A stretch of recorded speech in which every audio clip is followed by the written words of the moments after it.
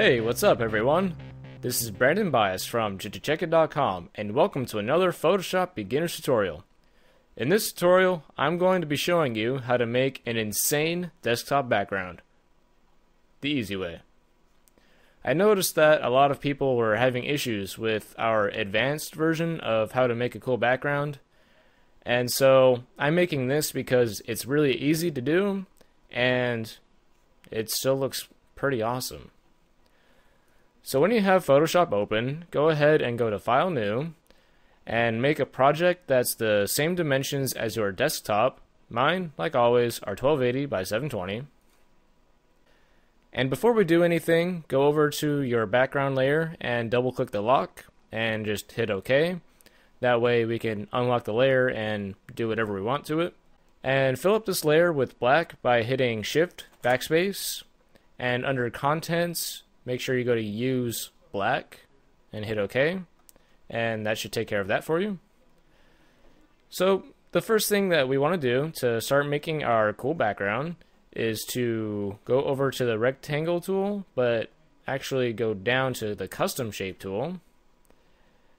And then if you go to the shape and click the drop down arrow, you'll get this list of shapes here.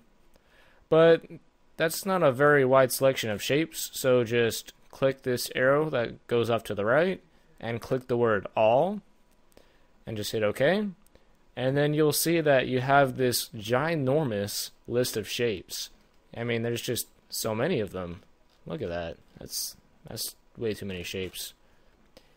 So what you want to do is you want to go through all your shapes and find one that you like maybe this flower 2 frame thing right here, and give it a double click, and then go up to the color and click this black box here and set the color to white by putting your little circle dealio all the way in the upper left hand corner and hit OK.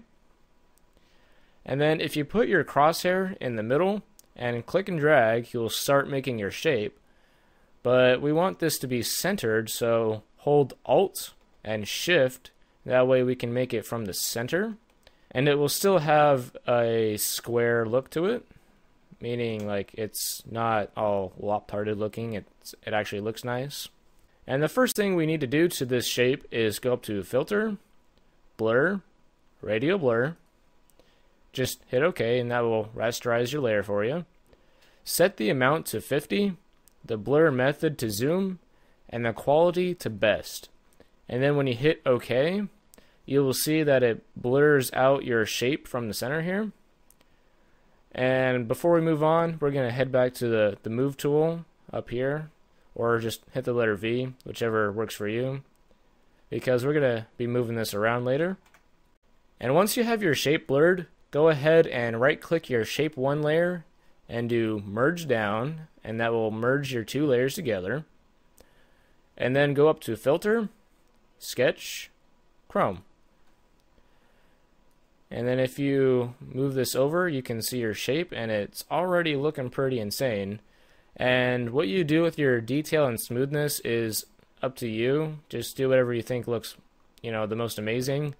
But if you just set it up all the way to max, it always gives good results. So there's no wrong in going that way. So when you hit OK, you've got your one layer and you've got your shape all chromified, if that's even a word. And we want to give this some color, so we'll just go up to Image, Image Adjustments, Hue and Saturation, or just hit Control U, whichever you prefer. And we want to colorize our image and set up the saturation to 100% so that the color comes out even more. And then change your hue to, I don't know, whatever your favorite color is, I guess. So for me, we'll just make it a light blue, somewhere in the 199-200 area, and hit OK. And you've already got this chromified, blue-looking star shape thing for your background. And I won't lie, this looks pretty cool just as it is, but we want to do some more to this to make it even more interesting. So we're going to duplicate this layer by hitting Control J, or if you don't like shortcuts, you can just take your layer and drag it down to this create a new layer icon right here. It's right next to the trash can, and that will duplicate it as well, but Control Z to undo that.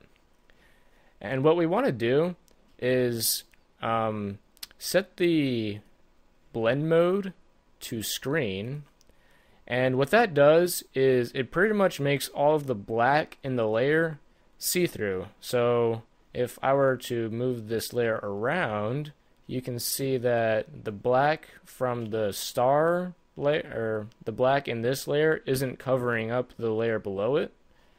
And we'll just undo that so that it's where it was before. And so what we want to do to this is go ahead and do Control T, which is the transform tool. And if you notice, we've got this kind of box around it. And if you have your arrow, your pointer, I mean, on the outside, you can see it turns into like a bent arrow, and that means you can click and drag and rotate your shape. And you can pretty much just do whatever the heck you want from this point. You can rotate it, you can click and drag the corners to make it different shapes and sizes. But if you hold Alt and Shift, it will resize around the center point right here. You see that? And you know, if you think that looks cool, just check mark it, and yeah, see, that looks pretty cool as it is. But I'm gonna undo it again, just to where it was before, because I've got a really, really sweet idea for this.